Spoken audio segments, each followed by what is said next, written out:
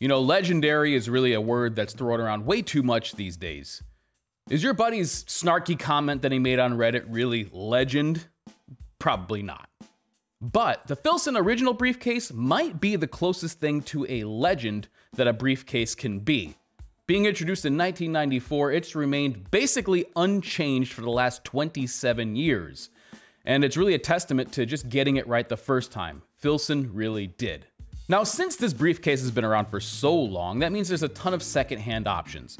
And that just happens to be what I got. Because number one, you can buy these things brand new for the price of, I think, $325, or you can scour eBay, Grailed, or any of the other places where you buy secondhand goods and get them for a steal. As a matter of fact, this one that I have here, I got for $140, less than half.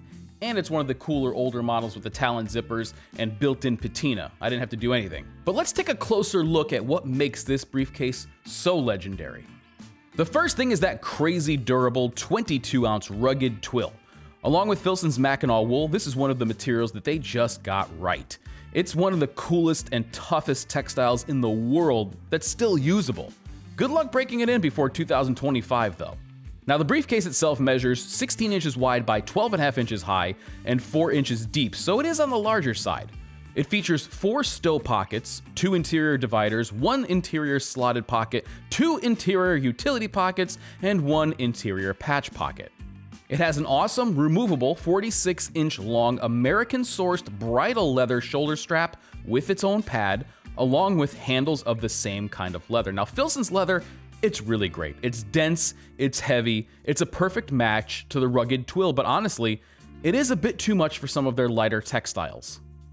All of the hardware is solid brass, and while the new models do come with Filson branded, I think YKK zippers, this older model has wonderfully smooth Talon zippers with leather pulls. The overall design is incredibly simple. A top zipper opening with a snap-secured storm flap, exterior full-length pockets on both sides, and internal organization that completely ignores technology. Looking for a special iPhone pocket? You're not going to find it here. This is a briefcase that reached perfection upon its release, which is probably why they called it the original briefcase. In use, it's quite nice, and I especially like that you have several options of security, so you can leave the top open and unzipped and basically use it like a tote if you want to, or zip it closed, snap the storm flap, close up the bridal leather keeper, and you have 3 layers of protection before anybody can get into your bag.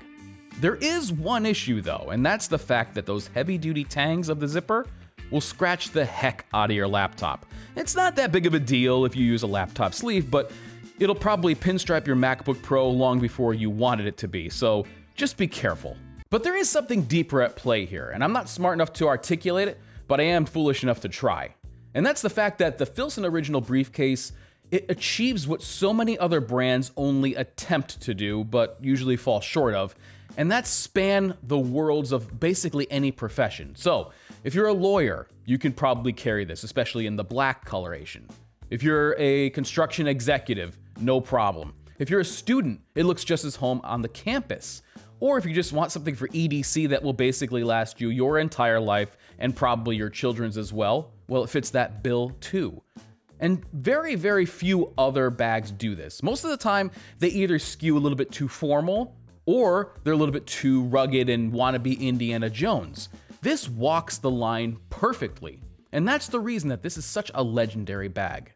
But if patina is your thing, you had better be prepared for the long haul. Even in the tan coloration, this thing takes a long time to begin showing its wear. Even my second-hand model here probably has lived an entire lifetime of carry before it got little more than some dirt marks. I can't really imagine a scenario where this briefcase would fail on you. There's a good reason why it's still the yardstick that many use to measure others by. But of course, at $325, this bag is not cheap. And even in the secondhand market, usually they'll hover somewhere around $200. So if you're gonna spend north of $3 for a bag, it really pays to look at some competitive options. At $325, we have the Bradley Mountain Courier Briefcase. It uses 18-ounce waxed duck canvas, 10-ounce harness leather, and other leather accents throughout. It's made in California and has a very similar look and layout to the Filson, albeit just different. At $345, you can get the Satchel & Page Aviator Brief.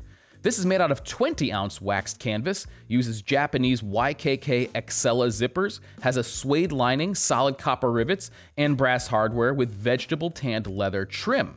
And you know what? They're also coming out with a slimmer version very soon, so if you want to hold off and get something even less conspicuous, just wait a little while.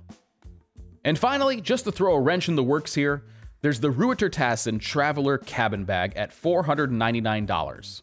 This is made from olive green nubuck and is also trimmed out with veg tanned leather and is fully lined in canvas. Now, this is just a different option for you and one that is probably a little bit less expected.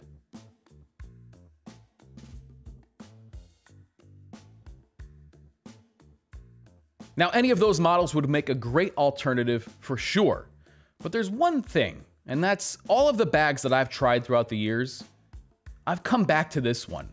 And not that I don't love those other bags, and leather, of course, is like my favorite material in the whole world, but there's just something about the Filson Original Briefcase. It's the one that can go anywhere.